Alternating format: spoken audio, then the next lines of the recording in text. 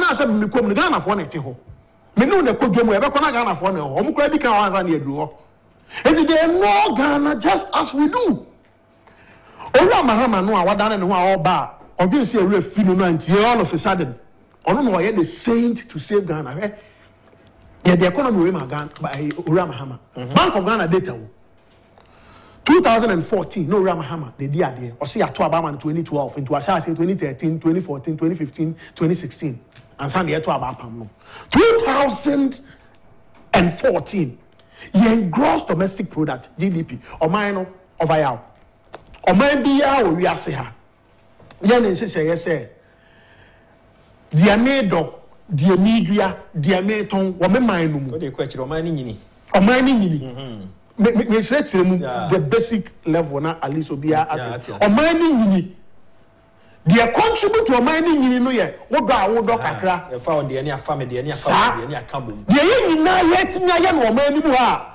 sabo ntunso fo nka ho a ye ya ho ode ekuta yen emu duro sa de ete eno na poto kasa na say gross domestic product of how ya do o man ni ja Mahama no ye nyini a na yin sa de no afi bia ye hwese be ko nanim because obi e try so be improve na de sa de be ya e ba de adin a esana shocks bi ba sa de no wa ho de no wo fie no eso na ade ore beto ana ode ore be emu na ade ore be se ana eso na ade omo beto ye man mu ha Owura Mahama de o man jan 2014 Bank of Ghana data wo call website see ho ye bosire mu ka o man no 2014 enyini gross domestic product ni by just 2.86%.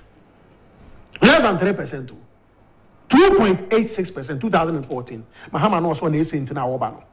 Ya di jano no, no si ya win na mama na to dompe no. Ba bia na o man na eri akono no. Wase no. 2015 na afi kura de e ko reverse. Agency mu. Enyini just 2.12%, 2.12%.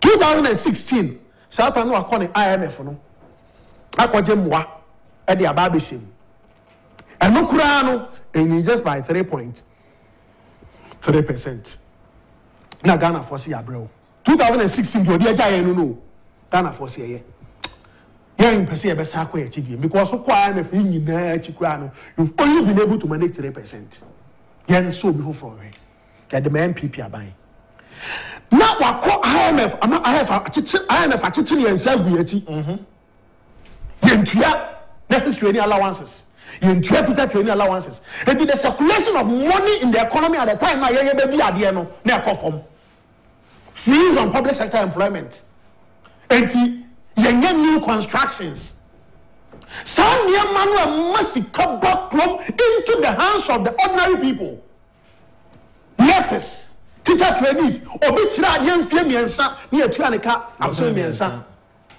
enti ni sika nko e fete se beba ne nsam na ode akokoro mu no na so ate sa akwan kitenkite na sika fa so bank of nsam o man mu ano I na funti na yakate ni nyina you know what we did cause sa economy crown no ano e beto no say the me tira o say the tie na sika ni mu no yenti ma sika circulate no we took that economy and managed 2017 growth of 8.13%. From Mahama's 3%, a jump to 8%. He claims say IMF forecast say that year, the following year, Sana growth beko. IMF forecast say Sana growth beko because of onunun fie ngochenwa. Na watena swa na growth no retrogress no. This was what we did. IMF the first year no na ekosi say 2018, he managed 6.2%. A departure from his perennial 2%, 2%, 3%, 2%. He called 6% in 2018. And can say, IMF 2017 in the year. Ya manage IMF the Anamo 2018 no with free SHS and adwumayefo anam mpani for mu nyina no and still ya manage over 6%. Okay. What I say stable electricity. Yes. Ya pesika di tuya o. Stable electricity. Ya fa new workers. teacher for any nurses na Mahama mo atena fie no busa we no oka onam campaign oka say IMF forecast 2017 obeguru 7 to 8%. If you no momo de no so etie but enema hodo a ema MPP de na tie no onka ho asem eno de onka enkwala na tifia o mbefa wo mo gina so no de power of ayaw ye hwe sanyema we nyina ni me agi Mahama di o man we hia ne nsa ho me rebe ho because the many will kind of pay no. Some data where Bank of Ghana data. You me from free MPP headquarters. And I'm from free Jubilee House. I am telling you how the managers, the independent managers of the economy saw the economy and how they recorded it. For IMF 2017, IMF Sikana Bamune into a say, grow 8%. Yes, give it to them. What about 2018? Now for your free SHSO. Yeah. Bam. Your man can original so. You're open, you're lifting freeze on public sector employment. Yeah. And civil service here recruitment, police service, military, prisons, highest numbers than ever. Time on ye free SHS, ye tuan kani aneka, ye for sankophone, ye restore teacher and nursing training allowances. Amma sikeba koma, sikeba free abansem, sikeba free abansem, sikeba free abansem. We still manage over 6%. Sabre na no more fa nurses are no more fee from 2012. Absolutely. Okay. Any teacher for your nurses in Kwan. Yeah. Omo tina fee. Nurses. School of hygiene for veterinary officers, doctors. Omo nyina no more fee.